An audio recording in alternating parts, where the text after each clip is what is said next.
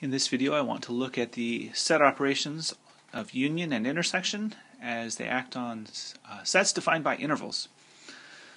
So we have two basic operations that we'll be talking about. One is a union. We write union with this union symbol, A union B, and that means the set of all values that are in at least one of the sets. And secondly, we have an intersection, and that's written with this upside down symbol, the cap. That's the set of all values that are in both of the sets. So let's look at an example and try to use that example to illustrate the principles.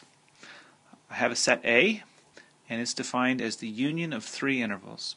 And I have a second set B, and it's defined as the union of two intervals.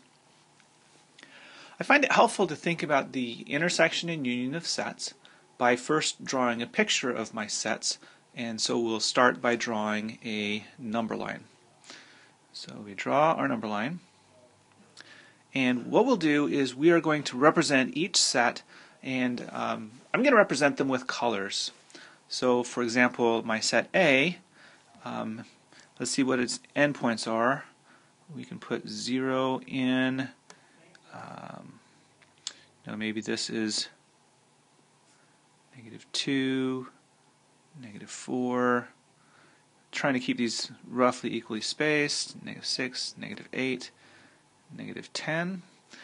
That will give me one of my intervals, and I need to get up to 6 the other direction. So 2, 4, 6, 8. Alright, so there's some values on my number line, and let's make our set A. Let's do A in purple. Alright, so the set A has an interval -10 to -2. -2 is included, so we'll fill that in, and that is our first interval of A. Then A has a second interval that goes from 0 to 4. 0 to 4, and neither point is included, so we leave them open. And our third set is 6 to infinity, so we start at 6, and we just go forever. Alright, so now let's think about our set B. We'll choose a different color, and I'm going to choose B to be orange. So we're going to go, B goes from -infinity, so -infinity, and stops at -2, and not including that endpoint. And second interval that starts at 4 and ends at 6. So we start at 4 and we end at 6, and 6 is included. Alright, so let's now think about what our sets mean. A union B is a set of all values that are in either A or B, at least one. So let's choose another color, and let's start on the number line those values. So I think I will use pink. We'll color it right on the number line. So all of these numbers, -infinity up to -2, they're in a set. And I need to look and see, should I include this endpoint or not? So I've got points in both, I've got points in A, I have points in both, and at -2 I am in the set A, so we're going to include that point. Now we encounter a gap. From -2 to 0 there's no point, and starting at 0, well, we discover we have an interval beginning, so all the way until I get to 4. Well, what about 4? Well, 4 is not in either set, so I need to leave a hole in my set.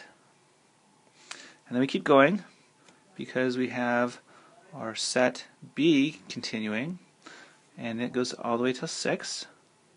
And what happens at 6? Well, 6 is included in B but not in A, so it gets included. Oops, it didn't change color. So we continue, and then we keep going forever after. Now this point at 6, we're not going to break the interval because we actually have one big interval here.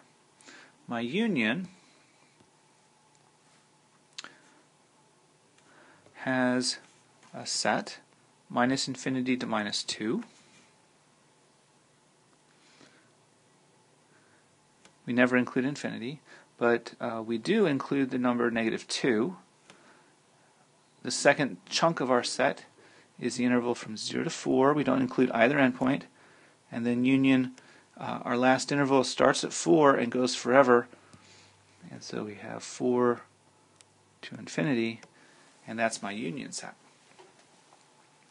My intersection is looking where the two sets overlap, where they both have values. So let's see what happens there. I'm going to again choose another color. Let's maybe use brown. And so we are going to think about the set where they both overlap. So anytime there's just one of my set here where I have just B, that's not in the intersection, but between -10 and -2 it is. And let's be careful about the endpoints. A -10 is not in A, so we don't use that. -2 is not in B, so we will not use that. And so this first interval of the intersection has open endpoints. Alright, next we only have A, so nothing's going to be in the intersection. Now we have only B, and at the edge neither one is included.